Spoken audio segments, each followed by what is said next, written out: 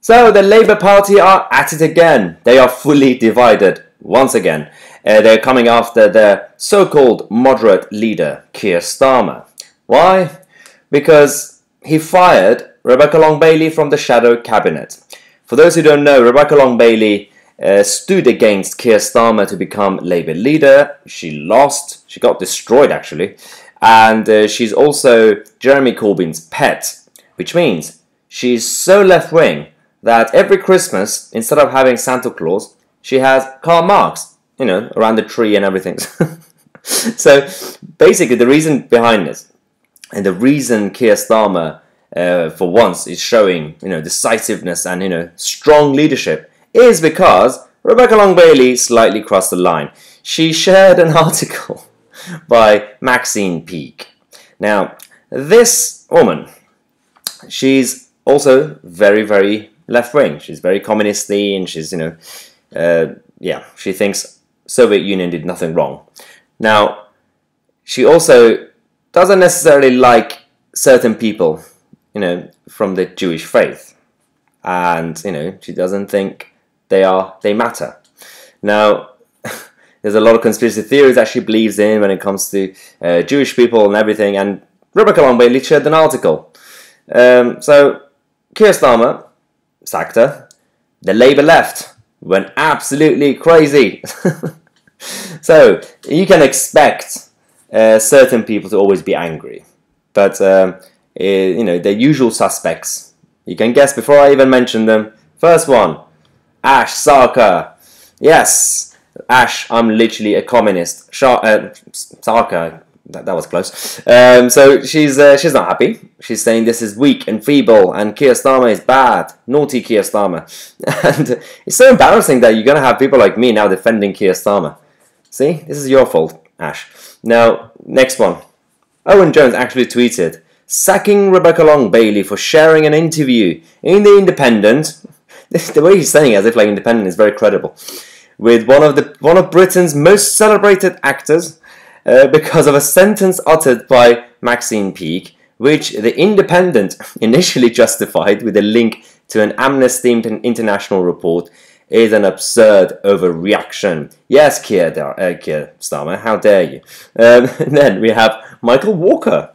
So Laura Kuenssberg said, Starmer sacked Rebecca Long-Bailey. Michael said, this is stupid, craven, and an incredibly poor indication of what will come next. A pathetic move from Keir Starmer. And Matt, our cousin, said, apparently we're now more willing to sack our own frontbenchers than call for the sacking of government frontbenchers.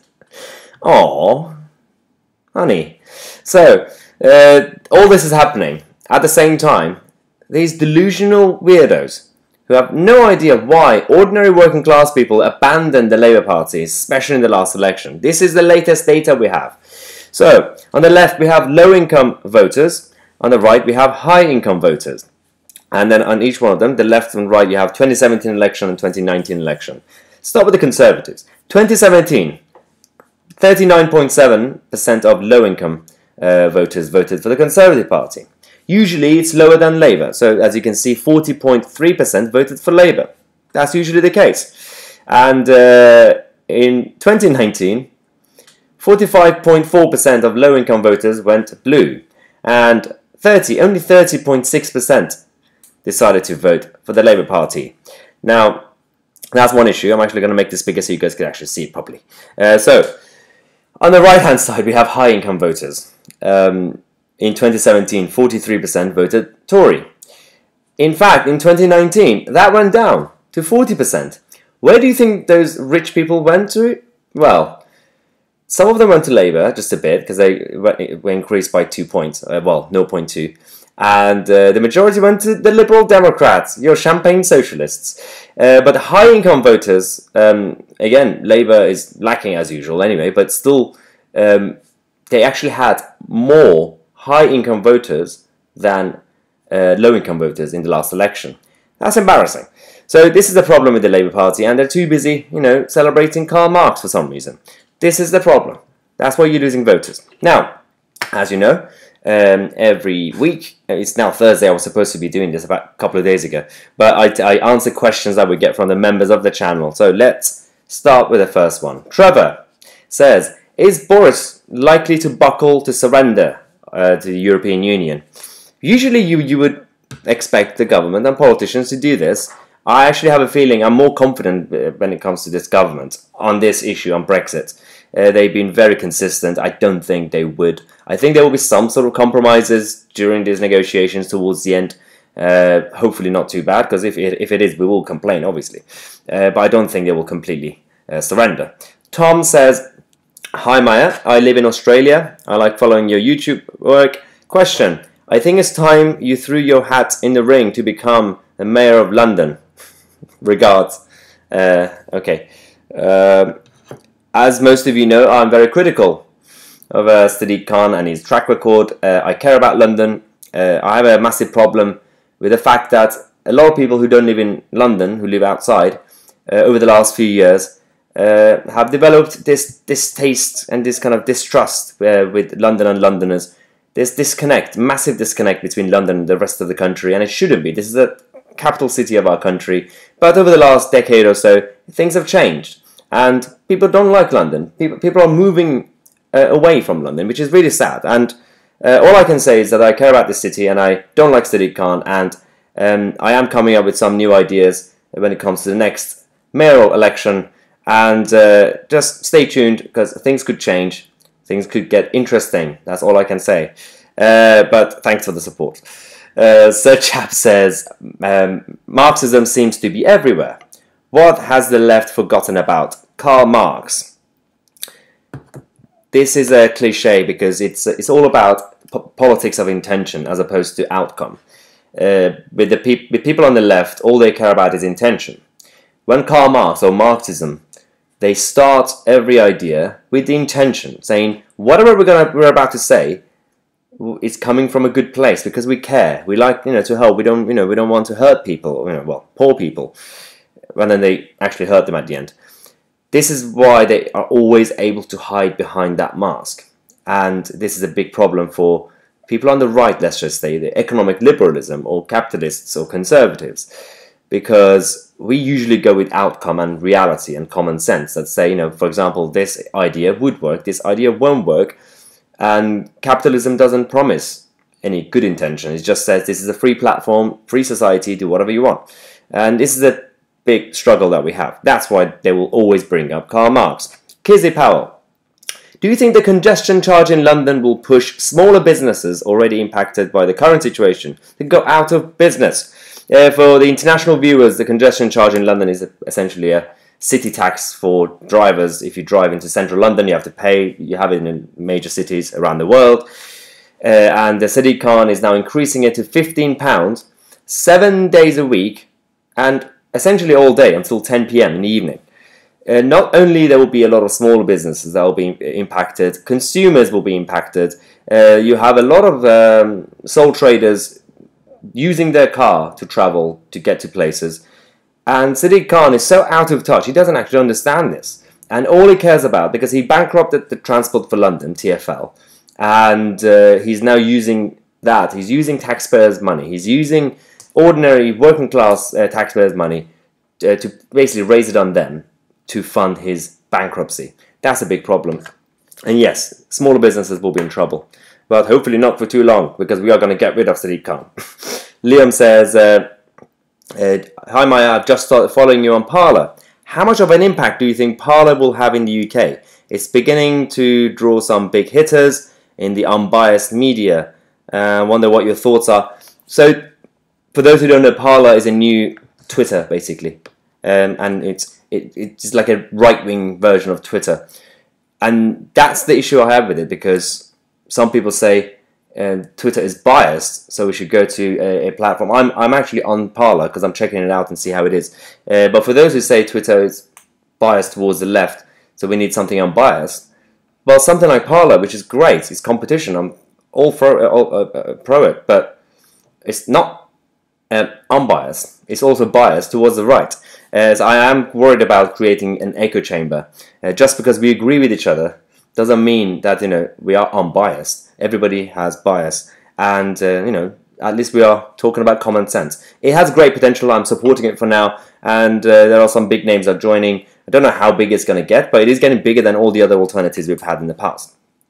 Capilan says, will the government start the no deal preparation this month if there's no trade deal? So the good thing is the government had actually started this months ago. Most of their preparations for no deal or WTO is actually already in place. So it's just like the last few bits that has to be done, which will probably start around October.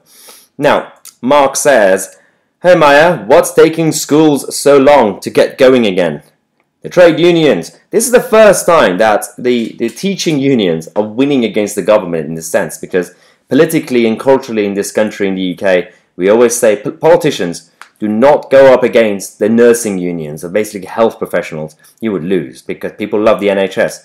And teachers always lose. The teaching unions, essentially, not teachers. Teaching unions have always lost. Not this time. They have the upper hand, and that's a big problem. We need to get schools going again, especially in September, now that we're losing the summer. And apparently they don't want to go back in September either. So that's a big problem. Chris says, as a veteran and a person with mental health issues, I am getting an incredible amount of support from the German healthcare system. I see and hear of the lack of care that the NHS are able to provide for people like me, which makes me grateful and lucky that I chose to stay in Germany at the end of my service. I cringe when I hear British politicians talk about preserving the NHS. The system clearly doesn't work and should be given a mercy. Well, again, there's too much scaremongering about the alternative, which is they think is the US health insurance system as a replacement. The question is it possible that the NHS is funding a scare tactic to keep the status quo? This is this propaganda has been going on for decades in the UK. A lot of people in Britain have no idea what's happening outside. They think it's either the NHS or an unregulated insurance-based system, and some people say America or whatever.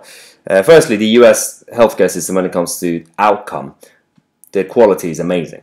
Obviously, they have massive issues, but again, it's because the government is so involved in it in a weird way. Look at the rest of Europe. Look at Scandinavia. Look at Germany. Look at Singapore. It works. But the moment you mention this, people think, well, so what are the top things about the NHS? It's free. Well, someone has to pay for it. You're paying for it already, but it's free at the point of use. And it's universal. So you think if you get rid of the NHS, that goes away? No, it won't, because all these other systems are also universal, and they have a safety net. If you can't afford it, you don't pay. The government pays for it.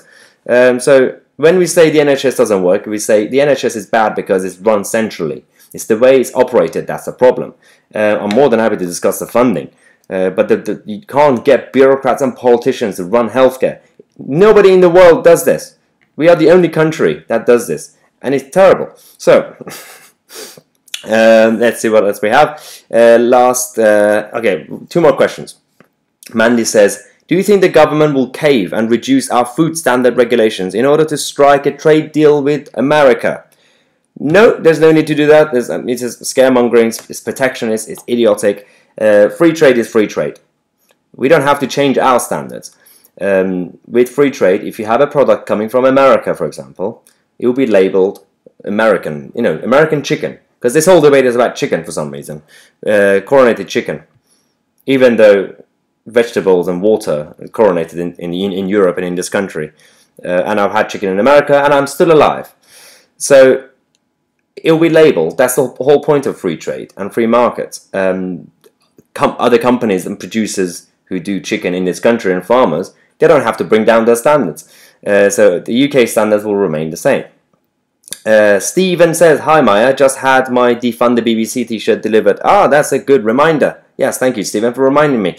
Yes, if you don't know, we have our new merch, Defund the BBC, cancelling your TV license and watching this channel instead. Make sure to check out the link in the description. Order your t-shirts soon. I think this campaign will only go until probably a couple of more weeks, probably end of June, I don't know, I'll let you guys know, but this will be limited basically. So make sure to get your t-shirts as soon as possible, and if you enjoy the content, then don't forget to subscribe, obviously, as usual.